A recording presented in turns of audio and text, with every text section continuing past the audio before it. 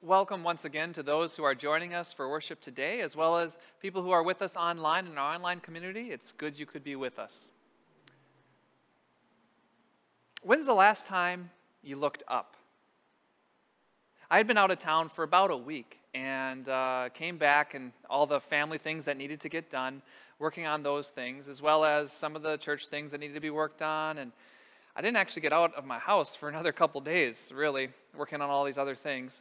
When I finally did and I was driving into church, I saw something that struck me. I was waiting at a stoplight, and I looked up, and there it was. A beautiful crown of snow all the way around the Inland Empire. All the tips of the mountains just sparkling in all their beauty. It really struck me just how much of a contrast there was going on. Normally you look around, there's traffic, there's cars and other buildings, and even the little hills that are next to you filled with rocks and thorns and thistles and some of those tumbleweeds. But then when you look beyond that and you see that beautiful, pure, white crystal snow, it's awesome.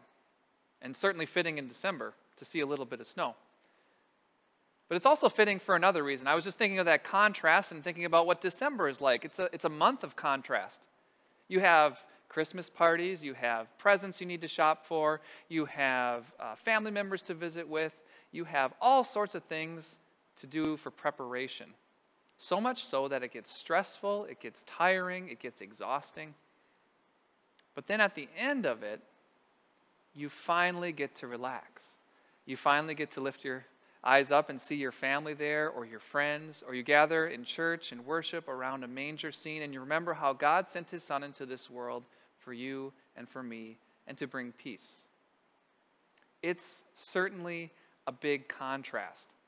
A contrast that I think we would do well to notice at this part of December when we're running around, so that we remember there are times we need to just lift our eyes up and remember the peace and the reason why we're planning and doing all this preparation.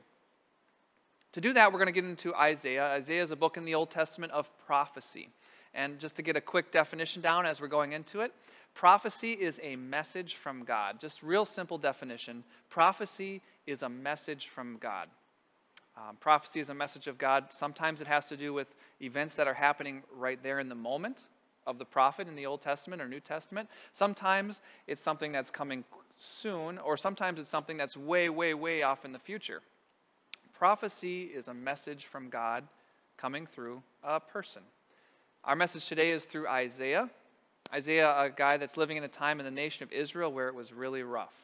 They had a lot that they were blessed with. The economy was doing really well, but morally, there was a deficit. They were hurting.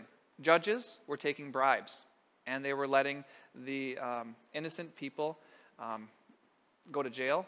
They also were letting guilty people off the hook. It was not good, very corrupt. It was also corrupt in their marketplace. People were diluting the wine that they were selling. The scales were dishonest.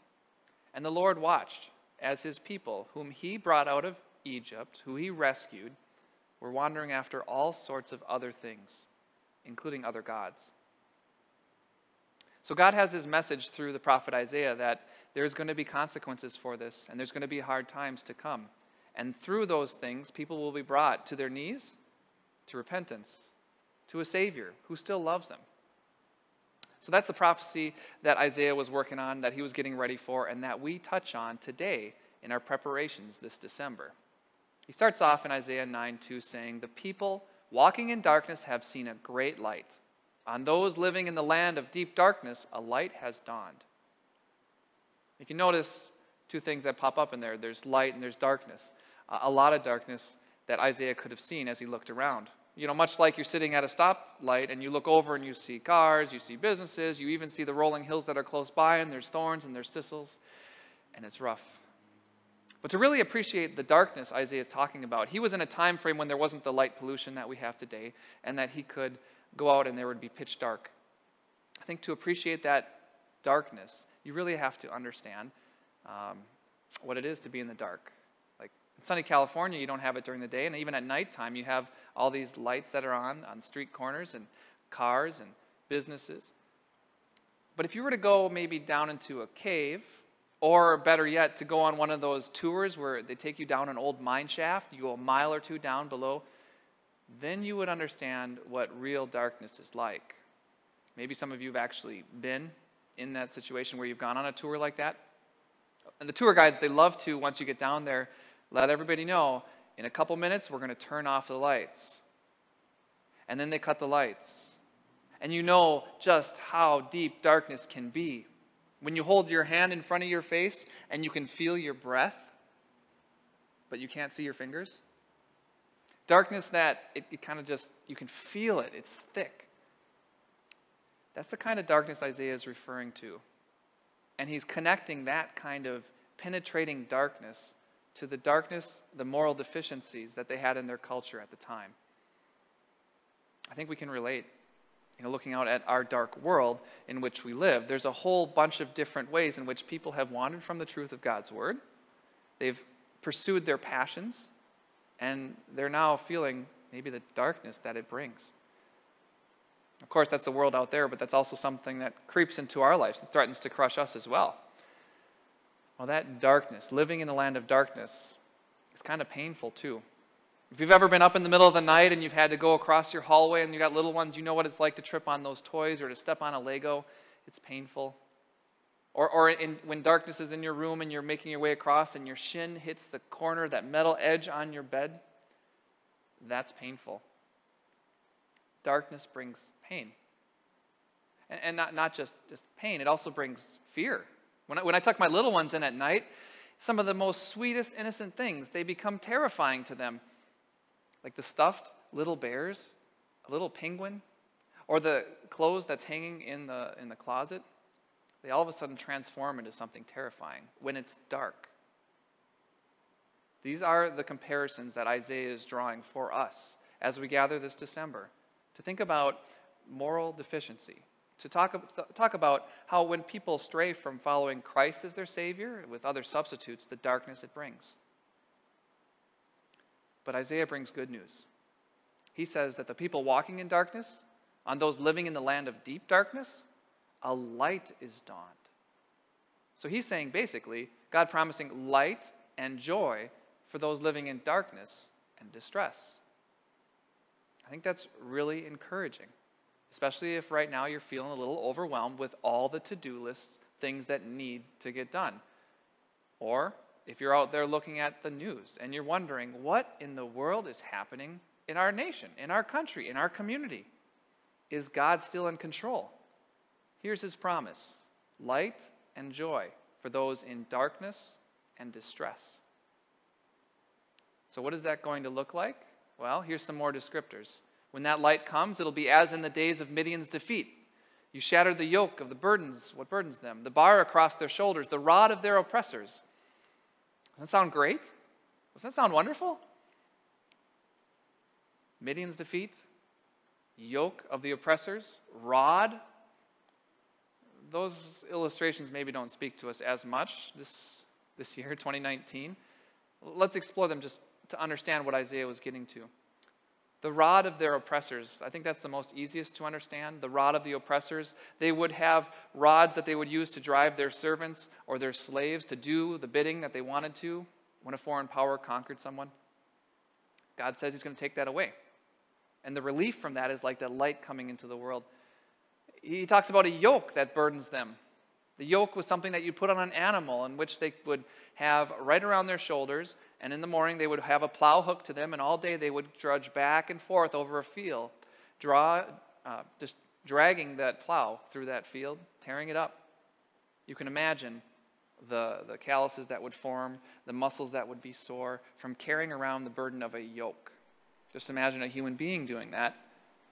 God says, just like taking that yoke off, and not just taking it off, but breaking it to pieces, will be like the light that he's bringing into this world. It'll be just like the days when Midian was defeated. That one probably needs the most explanation. The days when Midian was defeated. Well, that goes way back to the period of the Judges. God's people had wandered from him, and he allowed the Midianites to come in, and they came in force. They're described as coming in like hordes of locusts, just filling up the valley and devouring all the crops that the Israelites had tended throughout the year. so that there was very little left for them. They had even retreated from their normal homes, and they'd gone up into the mountains and lived in caves because the Midianites had been overwhelming them and taking all their stuff, all their food, all their supplies. They were brought really low to be at a point where they would reach out to the Lord. And they did. They cried out to the Lord, and God called Gideon to lead them, to defend them against the Midianites. So Gideon amassed a huge army. He got about 32,000 people, not too shabby, although it was still a smaller force than the people of the Midianites, the soldiers that they had. Well, the Lord looked on that big number and he said, no, it's too many, Gideon. And so tell the people, if anybody's scared, that they can go home. And he told the people, and the soldiers, 22,000 of them left, leaving only 10,000, which is still pretty big number, but still smaller compared to the people of Midian. The Lord said, there's still too many people. If the people go with 10,000, they're going to think that it's by their hand and their power that they defeat the people of Midian. So, instead of that, I want you to go to a river with them, Gideon. Take the 10,000 soldiers and watch them as they refresh themselves and drink from the stream along the river. And those who stoop down and slurp up the water with their mouth, you can let those go home. But take those who take their hand down and scoop it up and drink from their hand. Take those will be your soldiers. He did that, and there were only 300 left. God had really thinned out their numbers, their soldiers, their army. But he said, Gideon, now those are your soldiers, and you can go out, and you will be victorious over the people of Midian, and then Israel won't have to worry about starving to death any longer. So he headed out, and Gideon got ready for battle. He told those 300 soldiers to have their sword on their side, and then to take a trumpet in their hand, and their other hand to take a torch with a clay jar over top of it, and to go with him in the middle of the night to the hills that were around the Midianites' encampment. They got up there, and they were scared. There were tents everywhere. Those Midianites, they really did look like locusts just swarming through that valley. Their army, their soldiers all ready for battle, just waiting at a moment's notice to pounce. But around 1 or 2, 3 in the morning, early in the morning, he had his soldiers go into groups. And he gave them strict orders. He said, when I give the signal, what I want you to do is to take your horn and blast as loud as you can, and then shatter that jar, hold your torch high, and shout out, for the Lord and for Gideon. And that's exactly what they did. They broke off into groups. They spread out around the upper hills around the camp of the Midianites. And at just the right time, they pulled out their horns, and they blasted their trumpets, and they broke the jar, and the torches blazed, and they yelled out, for the Lord and for Gideon. And they kept repeating that and blasting their trumpets. And then down in the valley, the Midianites heard this noise. They looked up in the darkness, and they saw the fire on the hills, and they were terrified. They grabbed for their swords, they came out of their tents, and they started fighting with whomever they saw and they came in contact with, which was their own men. They fought against each other for a little while, and then they got scared, and they ran for the hills, and they didn't come back. And God gave them a huge victory. A victory that they couldn't possibly claim as their own, because they only had 300 people. And that's what Isaiah is referencing. When the Midianites were destroyed, that's what it's going to be like when the Lord brings light into this period of darkness. Some small force that God's going to work mightily through. And then he moves into the passage that is the theme and is the focus for today. For to us a child is born, to us a son is given, and the government will be on his shoulders. Here it is, a small force that is going to be mightily powerful because behind this child is the power of God. And you can see that described in the words that are used after, the names that this child will carry. Not that this child would be named these names exactly, but this is the characteristics and qualities this child would have. This child would be a wonderful counselor. When we think about a counselor, we think about somebody who you go to when you need advice. And wonderful sounds like they're nice or friendly, but the real meaning behind wonderful is that they're filled with wonder. Like, whoa, I can't believe it. That makes such good sense. That advice you give. Perfect guidance is what this child would bring.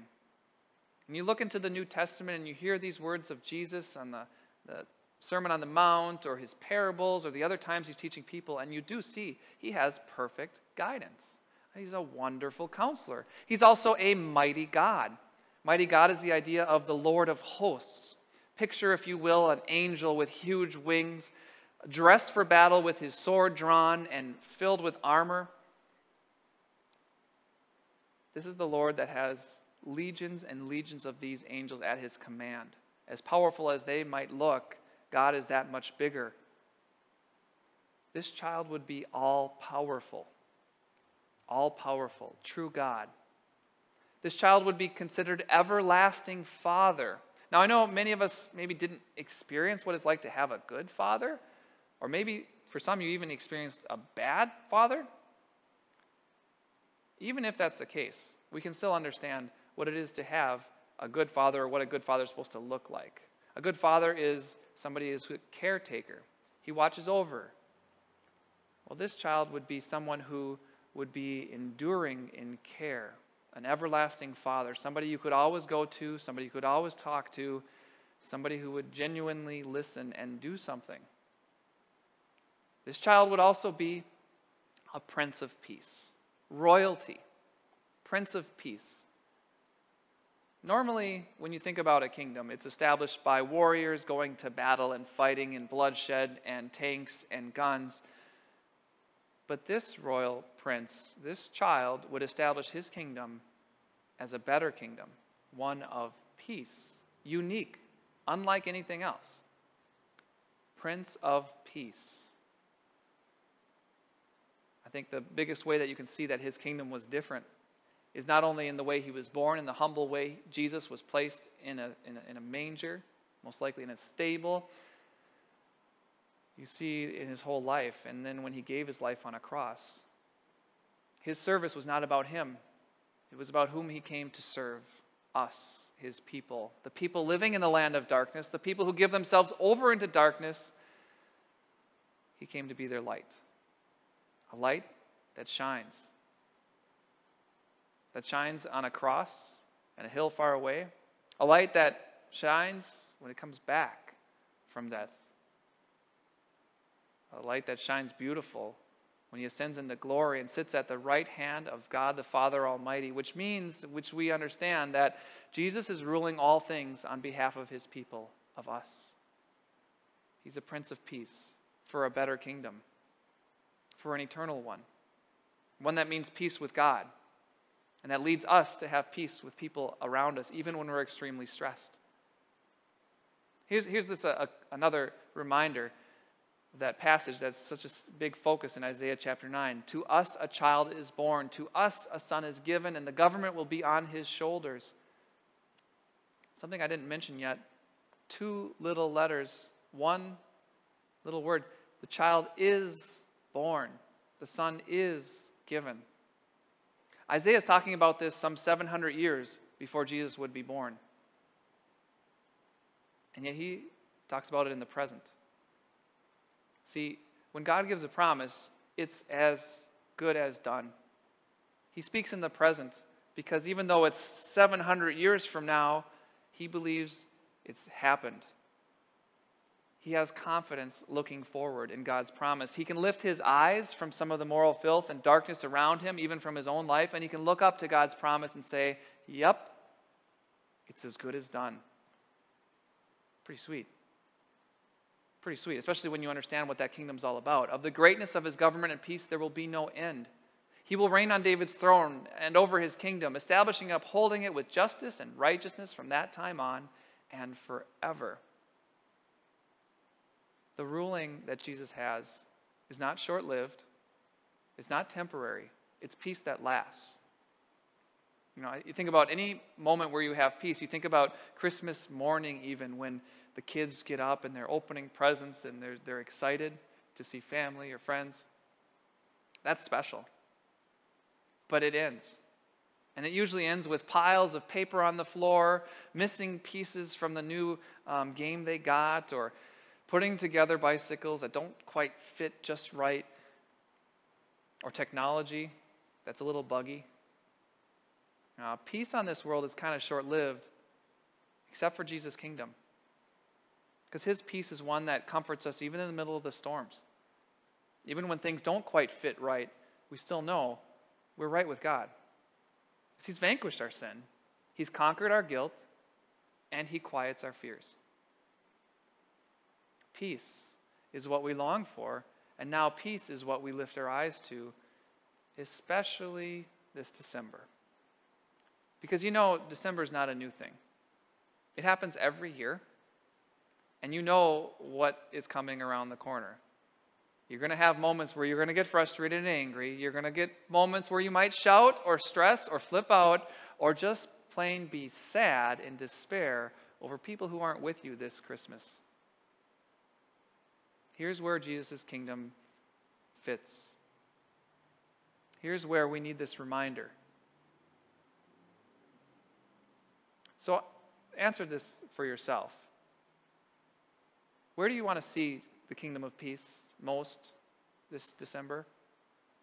Do you want to see it when you're sad or depressed or getting angry or frustrated? Do you want to see it when you're at home, when you're at work, when you're in the car, when you're on vacation, when you're waiting in line? When do you want to see it most? And I'd say practically, write down the passage we focused on today. Isaiah 9, verse 6.